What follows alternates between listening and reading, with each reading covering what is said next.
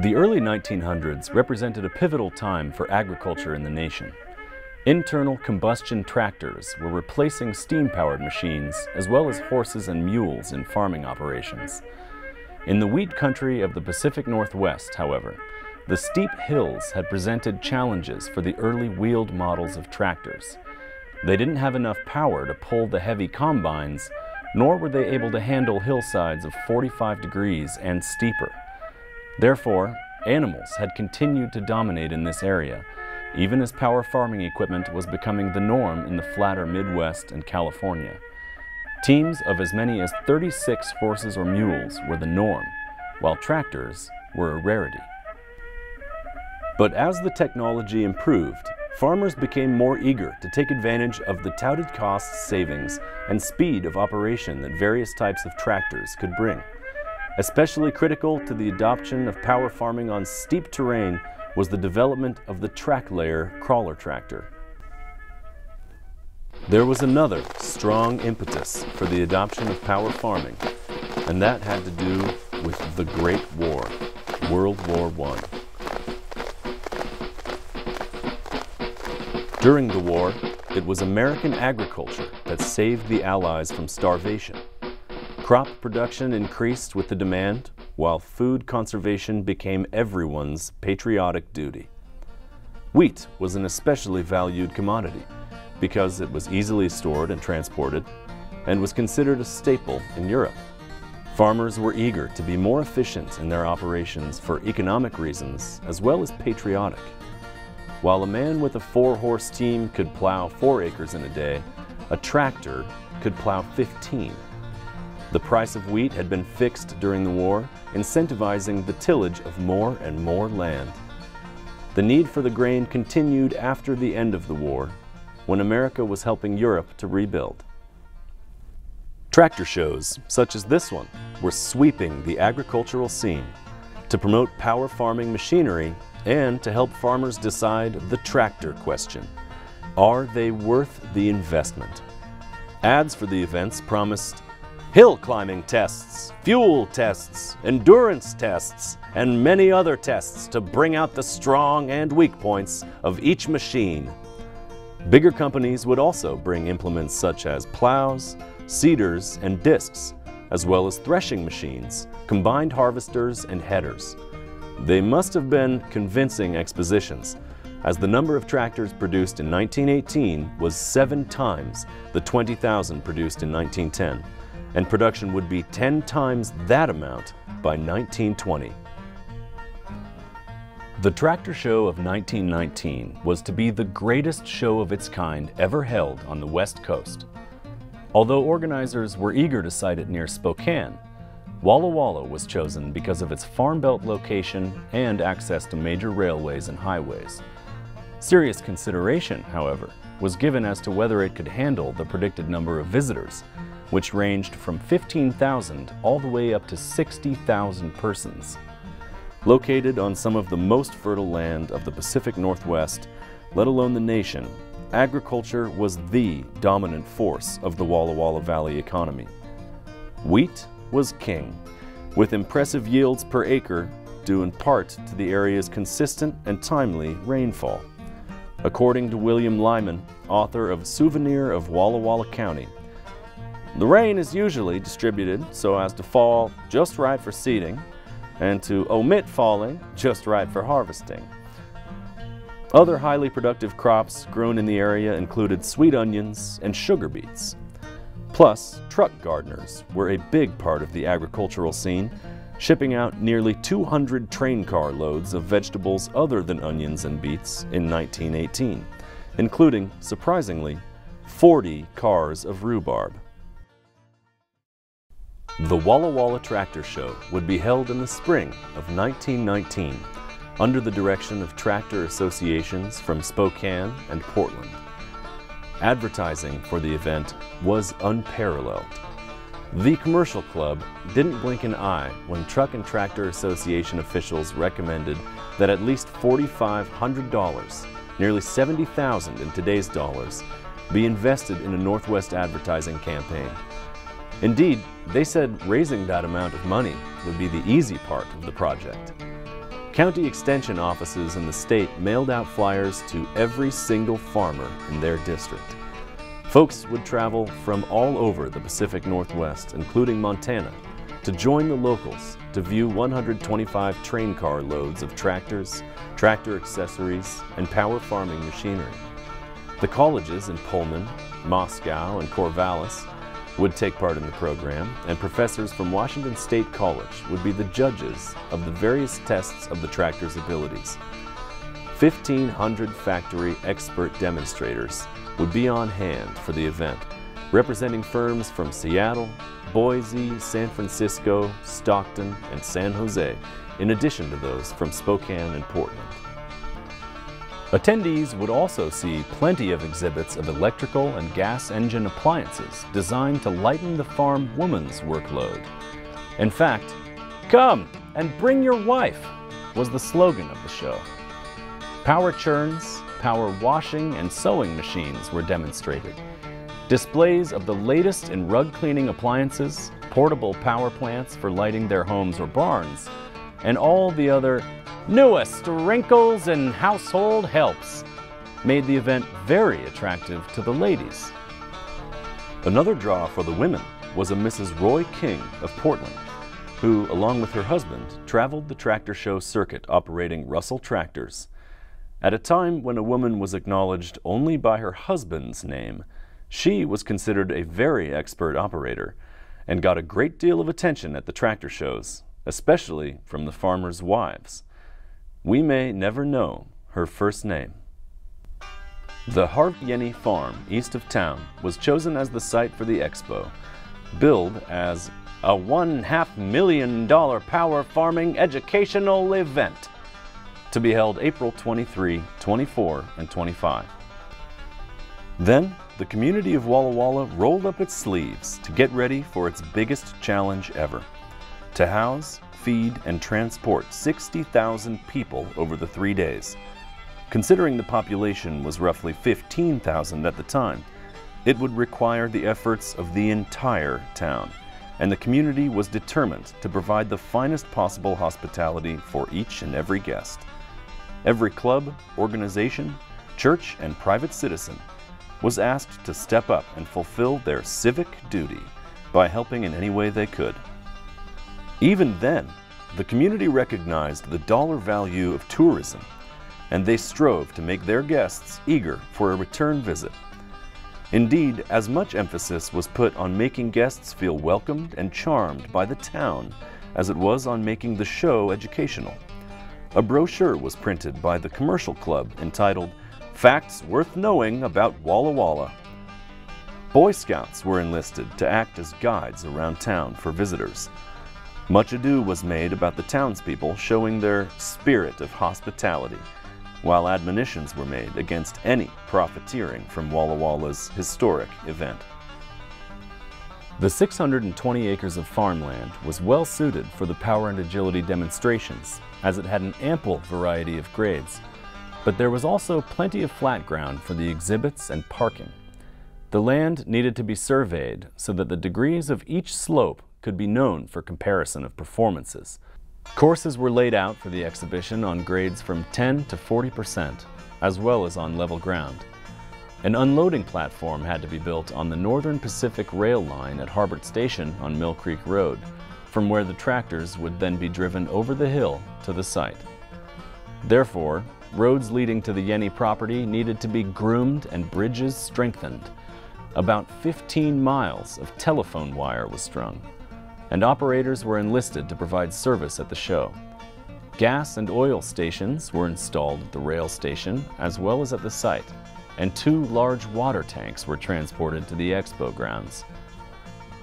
Where would they all stay?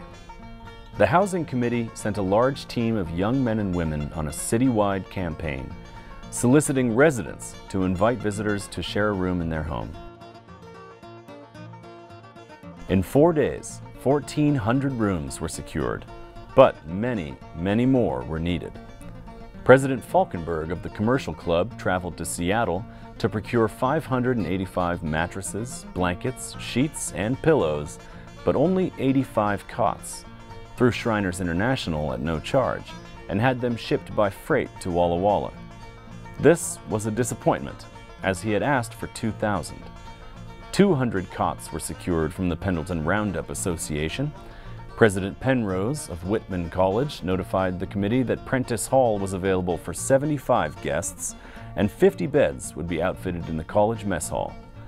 Beds in the Whitman gym were advertised for $1 a night, including a shower and a dip in the pool. Efforts were made to quickly transform the new YMCA building into lodging, but the smell of fresh plaster was too strong, so organizers had to turn elsewhere. The YWCA and the Salvation Army made dormitory space in their buildings, and the second floor of the Ludwig building was set up with cots. Commercial Club member E.C. Burlingame called for residents to move their families into their garages for the duration of the show so they could make more room for guests in their homes. And still, more lodging was needed, so they began looking for rooms in the outlying areas. The Housing Committee also spiffed up an auto camping park on East Boyer Avenue, which is the location of Wildwood Park today. They ensured access to city water and sanitary sewer, and PP&L provided several gas burners for cooking. Preparations were made to make use of any empty lots around town if still more room was needed. Providing food for thousands of visitors was also a daunting task. A restaurant committee made arrangements for the Catholic Ladies Organization and the YWCA High School Girls Clubs to prepare 4,500 lunches each day during the show. The Catholic Ladies also served evening meals downtown at the Tractor Show headquarters in the Ludwig building. Their menu was robust and included 4 different meats, vegetables and shrimp salad, asparagus, baked beans, mashed potatoes, cake, ice cream, and coffee, all for 75 cents, which is about $11.50 in today's currency. Local restaurants ramped up their supplies and staff in preparation for the week. Our club agreed to provide 3,000 boxed lunches at the tractor showgrounds each day. What a daunting task. But we got ourselves organized into teams, set up assembly lines, and competed against each other to see who could pack boxes the fastest. Each team started with buttering the bread slices, then passed them along to be filled with ham, then wrapped in oiled paper.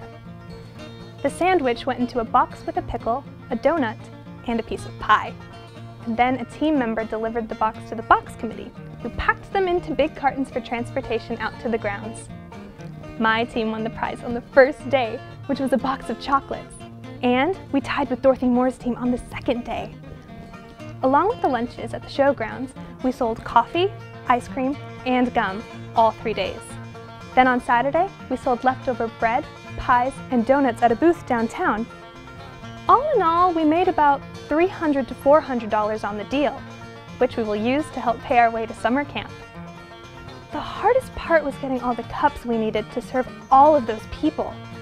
We asked everyone we knew to loan us their cups, whether they were tin or granite or china. We even had a plea in the paper. We managed, barely, but then we had to get them all back to their rightful owners.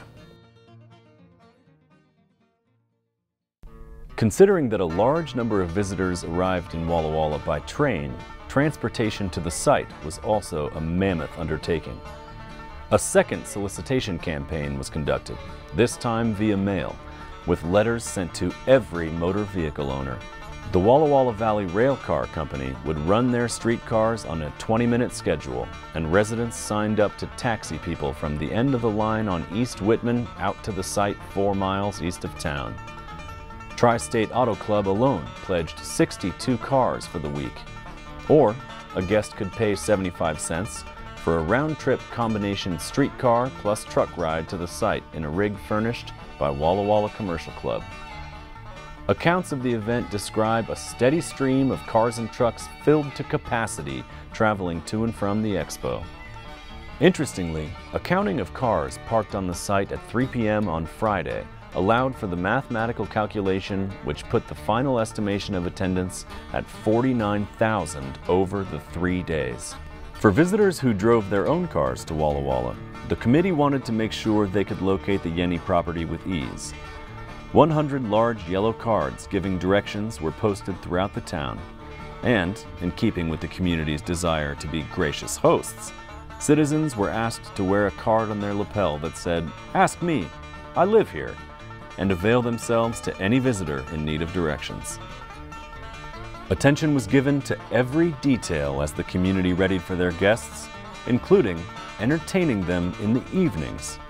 A series of 3 concerts and 2 operettas was organized by the Blue Mountain Music Festival Association, with a chorus of 350 voices from Walla Walla and surrounding communities, and accompanied by the symphony orchestra. Famous soloists were brought in, and the Up to the Times News magazine said the concerts were the most pretentious affairs of the kind ever undertaken by musicians of Walla Walla. Baseball games were organized between Whitman College and the Walla Walla Baseball Club, a town team, for entertainment Thursday, Friday, and Saturday evenings. The college team was coached by Raymond Borleski, a legendary Whitman College athlete and coach. Whitman handily won the first game, but no other results were located. The 1919 tractor show exhibits were organized in a semicircle at one end of the grounds, and lunch counters and restrooms were adjacent. Several very large tents had been erected in addition to a street of smaller ones, the length of 2 football fields to house accessories of power farming. Here you would find trucks, lighting plants, power pumps, stationary engines, power cream separators, household appliances, tractor sheds, car dealers, and more.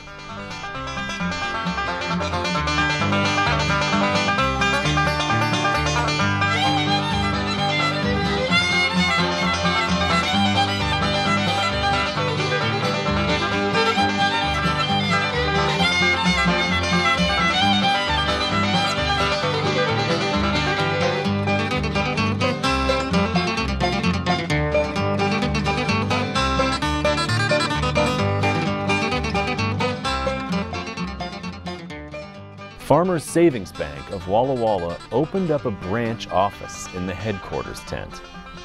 A 3-ton safe was hauled to the site on a 4-wheel drive duplex truck. Our bank has a flourishing relationship with farmers as they work to extend their holdings during this boom time for agriculture. We've even hired an agriculturist to work directly with the farmers, giving advice on what size tractor they should invest in, for example. We've even set up a branch office there at the tractor show site and are ready to make change and cash checks. We want to make it as easy as possible for our customers to take advantage of the great deals offered this week, which will economize on their farming greatly. Wallace Copeland, who farms out there on Cottonwood, stopped in to tell me that he had purchased the Harris Combine that is on the demonstration grounds, and he's eager to try it out come harvest. Indeed, my assistant Imogene King and I are having a busy time at the tractor show. One particularly popular exhibit was the Christensen Company's compressed air starter, which allowed a tractor to start regardless of the temperature outside. Delco Light was promoting their portable electrical plant, which would be very useful for those not connected to the grid, to power their cream separator, milking machine, the well pump, or light their homes and their barn. A number of giveaway items were handed out to expo visitors.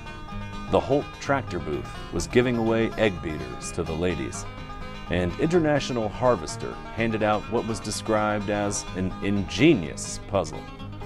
International Harvester also gave away over 3,000 walking canes with centimeter and inch markings to be used by the spectators to measure the furrow depths created by the power machinery. This would assure them of the tractor's capabilities. The official program included both demonstrations and speeches by dignitaries. Officials from the USDA in Washington, D.C., and professors of farm engineering departments of Oregon Agricultural College, University of Idaho, and the State College of Washington addressed the crowd on the application of modern power farming methods. Demonstrations were repeated each day, categorized by round wheel tractors versus track laying type. After each group of tractors plowed for 90 minutes, they were brought back to the showgrounds, where their special features and selling points were touted by the factory experts.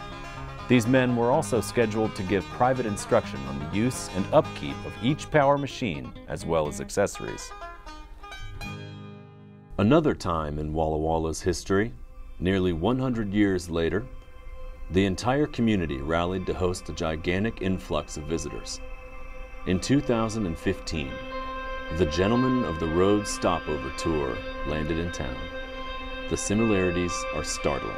The weather, crowds, transportation. Where do we house 15,000 people? Parking, emergency services. How is the little Walla Walla going to accommodate these crowds? Where's the water going to come from? The traffic's going to be a mess. How do you possibly prepare coffee for 20,000 people? Well, that's 2/3 of our population. We're going to see, as the crowds flow in down US 12, we're going to see something like the likes of which we've never seen before. Boy, we really got to have our plan worked out. We've got to be prepared for whatever hits us, and we've got to pull this off correctly. We knew it was coming, but really when Madison House first arrived and things started to be setting up with the mass size of it all. Vans opening up like transformers, roadies all over the place, making the stage. Just as we saw in 2015, Walla Walla went all out in creating a festive party atmosphere for the tractor show visitors. Professional decorators were brought in with their ladders to string streamers, bunting, and flags. Businesses decorated their storefronts, and locals decorated their automobiles. Economic impact is estimated at somewhere between $7 and $10 million. All of our hotel rooms, our lodges, our B&Bs were full. It was not only just a great event for Walla Walla, but for Southeast Washington. It was a fun week. This was an extraordinary event for this town because it shows us as Walla Walla what we can do. The event was wonderful for Walla Walla. It probably gave me an extra week of revenue. We had wonderful music, wonderful food, wonderful camaraderie for the whole weekend. Everything went so smoothly, we had no hitches. It was just a very, very humbling and unique experience. The economic boon of the 1919 tractor show to the town of Walla Walla was very likely equal to that of the Gentlemen of the Road event. It was billed as a $1.5 million educational exposition, which in today's currency is about $7.5 million. But no economic consideration was given to the added value of the enormous Blue Mountain Music Festival. The Walla Walla Bulletin attempted a scientific estimation of the number of attendees to the tractor show over the 3 days, which downgraded the previous estimates of up to 75,000 persons to 49,000. Unfortunately, no actual accounting of the number of visitors hosted in the Walla Walla area that week has been found, but estimates of 15,000 are mentioned repeatedly. It is astounding to imagine the amount of effort and cooperation it took, all without the aid of social media, to host such a successful expo. The goodwill generated through community collaboration and cooperation showed through in both the tractor show and the Gentlemen of the Road tour. In Up to the Times, the writer said, "They came, they saw, and we conquered," might well be the new reading of the old phrase when used in connection with the hosts of visitors entertained so royally at the recent tractor show. We conquered all hearts and sent away friends by the hundreds where we welcomed strangers. County agricultural leaders, commercial club secretaries, implement and truck dealers, state officials, and businessmen in general were behind the enterprise. As an event in the dissemination of the knowledge of the benefits to be derived from the study of power farming, it was the greatest of the series to be held during 1919. There was not a single person that I saw or talked to or heard from that didn't say that they didn't want to come back to Walla Walla. I mean, it's really a reflection on the level of success that this city has achieved working together. we will reap benefits for many, many years. A question often asked is, what happened to all of the horses? The transition from horses to power machinery didn't happen overnight. Often, farmers would go from having all horses and mules to some, and then to none. According to Dr. James Shepard, retired professor of economics at Whitman College, while the changeover in our region gained some momentum in the mid-20s, thanks in part to educational events such as the tractor show, the biggest decrease in animal power wasn't to happen until the mid to late 30s. During the times of transition, tractor dealers would take horses and mules as trade-in for good money. Farmers who could not afford to upgrade to power farming could come to these sale lots to restock their teams. But what happened to all of these displaced animals once tractors were the norm? According to Dr. Shepard, there were plenty of buyers who would use them in logging or would ship them to the south to work in cotton farming. His source was longtime early Caterpillar dealer Clarence Braden. As anyone who has pets knows, even work animals can become part of your family. For many, giving up their hard-working, loyal horses and mules was not an easy feat. Waitsburg area farmer L.Z. Conover tells of when he was 4 or 5 years old and his father made the decision to sell off their horses as he was upgrading to power farming. There was one saddle mare on the farm, which L.Z. was very fond of riding around the property. His dad did not want to be there when the horse trader arrived to pick up these animals that had been integral to his farming operation for so many years. So he arranged for the man to come while he and LZ made a trip to town. Somehow the buyer was delayed, and by the time he was herding the team down Wilson Hollow Road, father and son were driving back up it. It was a painful encounter for the Conovers. There, in the midst of the departing herd, was LZ's favorite mare. LZ remembers putting up quite a squall. I was pretty upset for a little guy. In retrospect, he realizes how upset his dad must have been, losing 30 horses to his one. As it happened, that wasn't quite the end of the story. A few years later, the family was vacationing in Oregon following one of their first harvests accomplished without animals. In an extremely unlikely and lucky coincidence, there, at a farm in the Willamette Valley, grazed a few of their former horses. It was a touching moment, and the family was glad to see that their former work animals were being well taken care of. The 1919 Tractor Show has been one of Walla Walla's best-kept secrets. It was a testament to the roll-up-your-sleeves-and-get-things-done spirit of our community, as well as to our innate collaborative nature. Those qualities live on today, as evidenced by the highly successful Gentlemen of the Road Tour. It also speaks to the value of agriculture in our economic, social, and cultural history. Understanding where we have been helps us to appreciate how the tremendous advances in ag technology shape our lives today.